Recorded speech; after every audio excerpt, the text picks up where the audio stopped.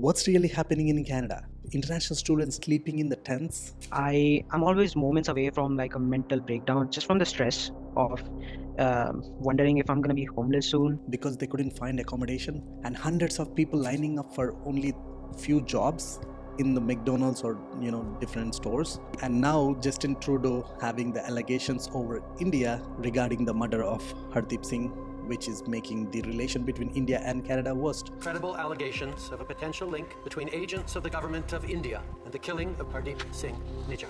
Despite of all these things, do you really want to come to Canada? And if you do, you have to build a better future here, is what this video is about. This is Aditya Soma.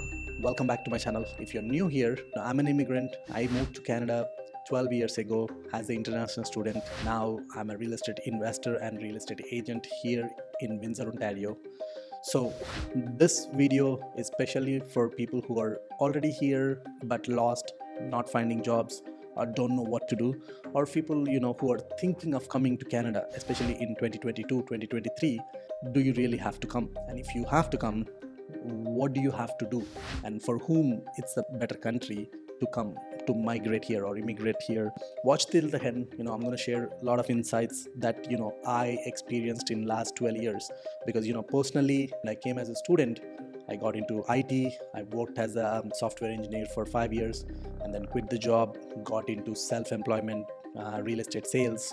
Now I've been doing sales for last 5 years, and now built a business around the sales. Now I have a team where we help people buy, sell, invest different things in Windsor, Ontario. Now we are like team of 10 people. There is a lot of negative things going on, and a lot of negative things I'm hearing from people who are new to Canada, especially the international students, the people who came and open work permits, not finding jobs, or not finding accommodation. That really made me feel really bad, first of all, because that's a reality. Is there is a lot more people came over last few years. Now there was not enough houses or jobs to accommodate those people. Certain communities are having difficulties managing with the population growth that it's attracted. So in this situations, can we really have a better life here? I don't want to give one answer. It really depends on you, because personally I have seen the other side, where I struggled for 6 months to get a job 10 years ago when I graduated, because one, I didn't have the skills that I needed. Two, I didn't know how to approach companies. I didn't know how to apply. I didn't know a lot of things. Initially I was just bitching about it. Hey, there is no jobs here. You know what, I'm not going to do anything. I'm just going to wait for people to offer me jobs. And unfortunately it's not working out that way here. And I believe I'm talking to some of my friends in India. It's the same situation there too, like everywhere, not just India, like anywhere in the world right now, even in US, the best country in the world, still the same situation, where who are gonna make it in life versus who not gonna do. So the number one rule I been following for last 4 or 5 years since my life got better is, one, stop bitching about it. Stop thinking only in a negative direction. Oh, there is no opportunities, there is no jobs, let me just suffer. No, stop being hard on yourself. Start asking yourself the right question. What can I do to get a job? What can I do to start a business? What can I do to buy my first house? What are the things I can do? So when you shift your mindset from thinking there's no opportunities to what to do, trust me, your life will start to transform. And I have seen that personally for me and my family.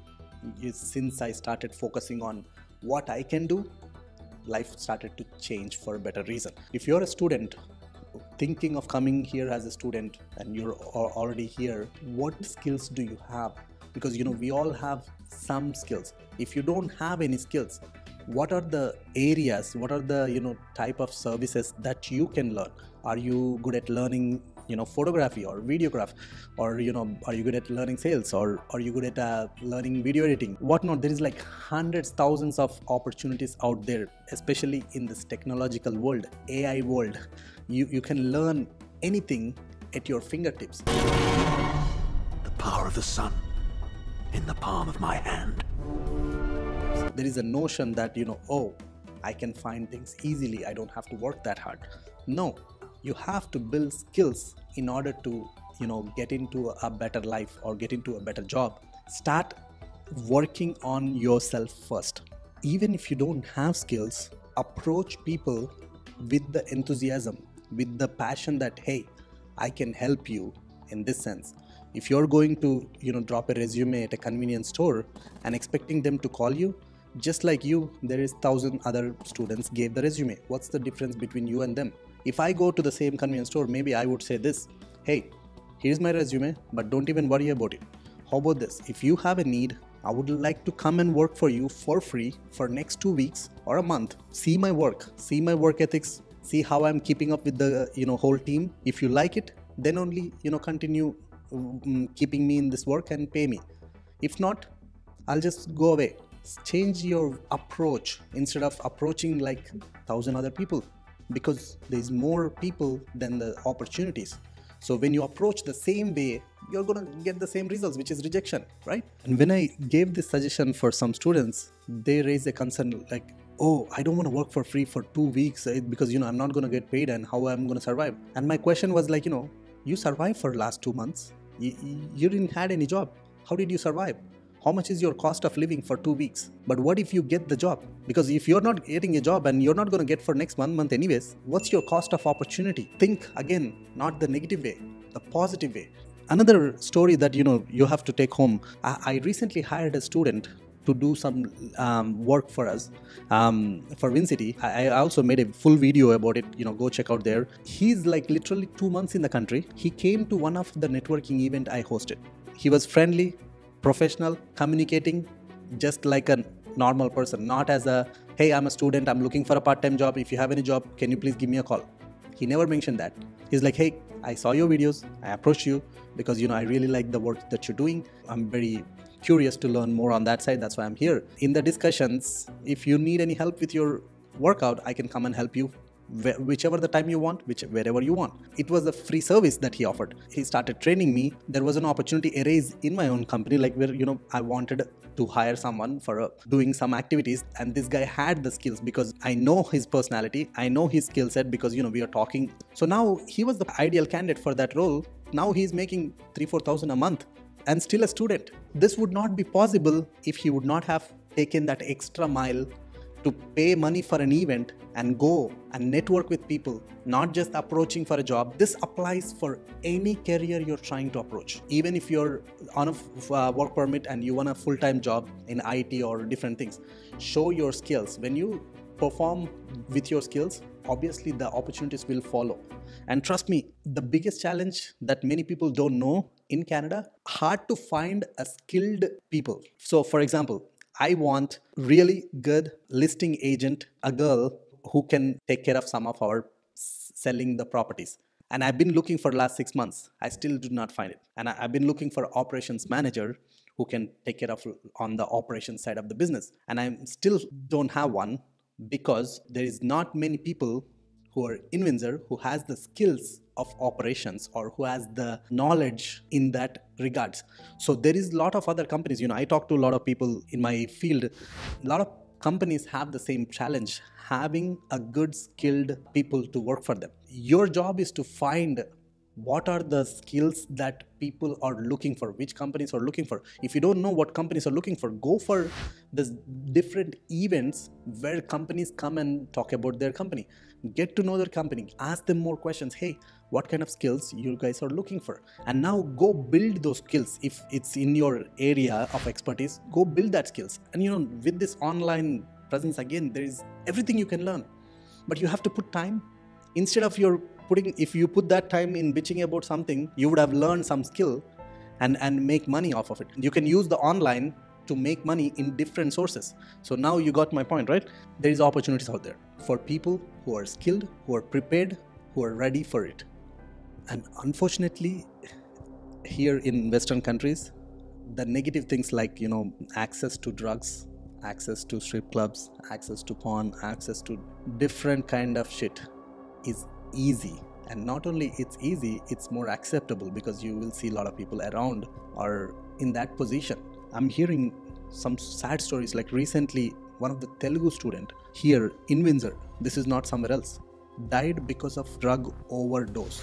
and no one knew that after he died, like until 2 days. So his dead body was in the house for 2 days. I felt really moved. Why someone is going through this? The reason is because here it's easy and you're alone, whereas back home you have friends, family, always someone around you. You getting into that kind of things, it's not that easy. You know, even people are getting there as well, but again, here it's even more easier. When you're in pain, when you try to access this side of life, you're screwing up yourself even more. On Google or on social media, whatever you search for, you get more of those. Like, have you ever noticed on YouTube, when you look for, how to find a job, how to get IT job, or how to get this and that, you will start getting more of content in that side. But if you start Googling how to find a girl in Canada, how to hook up with a, online, how to, all those things, like any negative side of things, even if you search for those, your content will start to come up only in that areas. The Google thinks that, you are more interested in the negative than this one. The life is the same way. If you're curious about this thing, you will go into that deep hole. If you're curious about good side, the better life, you will get that as well in the deep side. That's how I went in. Like, I wanted to change my financial life. 5 years ago, I was in a bad debt, almost 50 lakhs Indian rupees. This is like in Canada, after 6 years in Canada, right? I started Googling about how to do this, how to do that, and started to get more recommendations, and I started to get some really good sources. Because of that, I'm here talking to you, making these videos, and having, very good income in my, like, I make pretty solid income. And not only just me make, I have a few agents work with me. I help them to make this solid income as well, just because I focused on that positive side, not the other side. So it's your choice where you want to focus your energy, where you want to take your life towards. And I will conclude here. You become what you want. That's it. Like, if I can do it, you can do it too. Not only just in Canada, even in India. There's the best life out there waiting for you. It's your choice. So if you're planning to come here, make your mind and start learning things on the positive side, learning skills in the areas where that you can find opportunities. You will find it. And trust me, just be little patient in doing all those things. Don't expect that, if you started learning a skill and you will get a job tomorrow. Might take a day. It took me 6 months to find my first job. And after I quit my job, I got into sales. It took me 3 months to make my first sale. So it takes time, but I never stopped doing things. Honestly, you can have a better life here in Canada as an international student, as a working person, but you need to be prepared.